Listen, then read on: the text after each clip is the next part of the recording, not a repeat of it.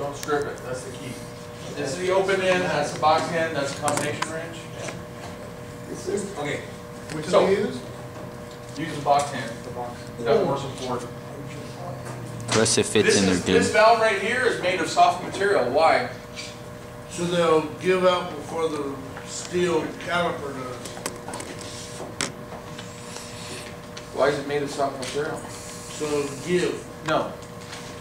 Well, I don't know. Maybe. Why is it made of soft material? The pressure that's applied to it. What's its job? To seal, right? Yeah. What? For me. He can't do that.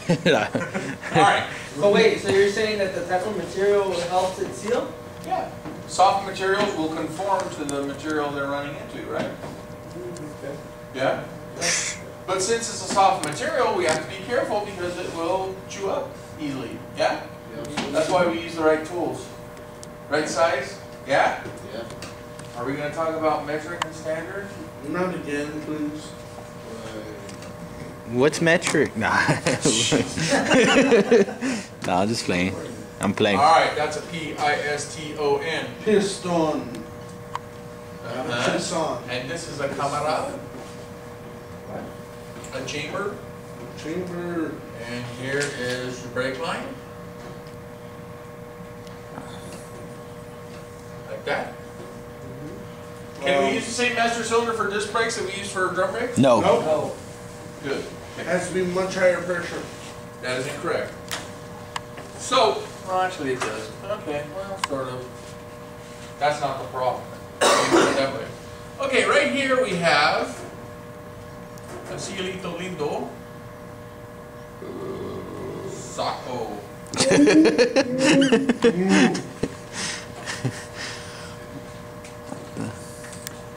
That is called a tip. Sometimes called a dust boot. That's a seal. What does a seal do? Well, it better not have to seal much in the way of liquid. This piston is a very tight fit. What this seal does is when the piston pushes out, the seal deforms like this, and then when you take the pressure away, it pulls the piston back in. So a that little would bit. be, that would be the spring or another? Yeah, that's basically what the return spring does. But as you can imagine, this can't do it for much distance, right? Right? Bottom, yeah. Yeah, it can't do it for much distance, which is why if you spin a wheel that's on a drum brake and you spin a wheel that's on a disc brake, what do you notice? The disc brake spins easier. That is incorrect. That is incorrect. That is reverse. 1,000 putazos for you. But that doesn't completely come all the way back and there's still Right. bobbing? Like There's still, friction? it's still got friction to it, yeah. Now, that's going to cause a problem with gas mileage, right? Mhm. Yeah. What's gonna press? Yeah. The fact Oh, because that- it's holding it back? Okay, look, when the drum brakes retract, there's all kinds of clearance between the drum and the shoes. But when the disc brake retracts, it's still going to rub on the Disc. rotor. Oh yeah. Inner pad. Okay. So the rotor comes like this. How do you know it's the rotor? Because it rotates. Because it's round. Yeah, 'cause it rotates. Also, I had a question that has to do with the brake pad and stuff. And you know this is a caliper because it's shaped like a C, right? Uh-huh. Go ahead. I ran across a question that says if the brake pad will start wearing and it it will grow a gash in it, like that you could how do you say, like fill it up? I'll have to go back to the question. Let me ask you. That's Let me ask you the. Okay. All right, here we go. Now, since the brake pads are contacting that rotor, what's going to happen if this rotor gets wet? It's going to Corrode. hit the pad. Nope. Oh. Nope. What's the difference between that and a windshield wiper? Transfer the water. Yeah, it's going to wipe the water off the disc. Now, you have to understand we've had disc brakes on airplanes since the 30s. What's the advantage of the disc brake? They work good even in wet weather. Superior performance in wet weather, absolutely. Now, let's make sure you understand. If water gets inside the drum, what happens to it? Starts acting up. Centrifugal force pushes it towards the outside, And then but what? Then But it's got no place to escape. So it sits there. shoes that slip. Which means if your drum brake gets wet, you're going to have problems because you can't get the water out. And it's going to corrupt your pads. Whereas this is going to wipe all the water off the rotor. Okay, but remember, drum brake doesn't require power brakes, which is why, a power booster, which is why we went so long with drum brakes. Now, pretty much everything you buy is going to be four-wheel disc, right? Mm-mm. Drum and My disc. Flex is not rear disc, it's drum. What happens when you buy a bucket? Ooh! Fucking No blow! No blow! So the point I was trying to make was, how many pistons are in the caliper? One or two maybe. There's one depending on what kind of caliper you have. If it's a dual, then you have two. But if it's a quad, One. And if it's a quad, If it's a you have quad, four. And if you it's have an 8 You have a twin. on toplet.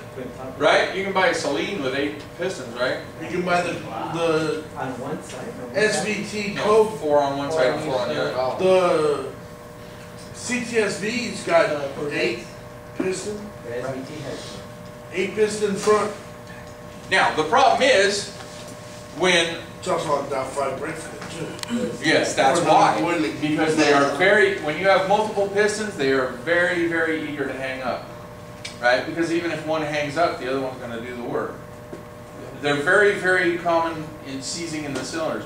What we used to find out, because the Mustangs used to come with 4-piston calipers back in the 60s. Mm-hmm. And what we found out is that they used to hang up one piston all the time. Now, why do we have multiple pistons in the same caliper? Make better Because if your brake pad is this long, you can't just put one in the middle. It'll cock. Right? Mm-hmm. So what they do is they put one piston here, one piston here, and one piston here, so that you get an even application. But Costs more money. very expensive. Costs more .5 brake apples. fluid all the way around, baby. If you run that dog fly with brake fluid all the way around, and be very careful with that because you won't like replacing that caliper. Mm-mm. Okay. So, that's the dealio there. Now, we're going to inspect here, and we're also going to inspect at the seal, make sure that there is no leaking fluid. But we got to remember also that part of what this seal does is keeps dirt and stuff from going back in here. Yeah? Now, the seal is to keep the brake fluid in. this actually has a seal that looks like this. Oh, right. Yeah. It's called a boot. Yep. Yeah? What does a boot do? Keeps dust Everything out. Keeps what's inside in, Inside. keeps what's outside Yeah. out, yeah? Okay. Good shit. But it's not designed to keep any actual pressure Right, in. right. It's not actually sealing anything, it's just covering to keep it from getting dirty. Because you gotta realize that the clearances here are extraordinarily small. Folks, we do not rebuild wheel cylinders, we do not rebuild calipers, and we do not rebuild master cylinders. If you want to buy a rebuilt one, fine. Not rebuilt down on Florence, rebuilt by a major rebuilder, that's fine. In fact, I strongly suggest it, because there's basically no difference between a rebuilt one and a new one. However, Except the price. yeah, it's the price. However, we don't rebuild these ourselves. First of all, it doesn't make any financial sense. In order to rebuild this, you got to blow the piston out, reinstall the seal, reinstall the piston. By that time, I've been done for 20 minutes because I just went down and I bought the whole caliper. I took the top, put it on. Let your buddy up in the truck to pump the brakes and blend the If that, yeah. If that, because it will gravity bleed, just not very quickly. All right, questions, comments, thoughts on that? Yes. What? Hey, when the piston is activated and it pushes the brake pad to the rotor, what makes one brake pad stay on it? What makes one brake pad wear? Okay. The fact that it Good. touches first. My point was, look, nothing is perfectly round, yes? A circle is a theoretical abstraction. A what? Ooh, big words. That's why pi is never been defined. Hey, what? Pi. Pi. You know the number 3.3? Perfect circles do not exist in nature. Anyway, the point I was trying to make was, perfect circles do not exist in nature. Perfectly straight, perfectly flat does not exist in nature. As a result, we have tolerances, right? It's like, you don't have to be perfectly flat, but you have to be at least this flat, or round, or whatever. So, as we saw, the few of you that came and watched Moses' beautiful lessons on cutting discs and drums, what happened? We try to cut the drum, and what happens? Shh, shh, shh, shh, shh, shh, shh. Why is it making that sound? Because it's unbalanced. That is incorrect. Because it was rounded.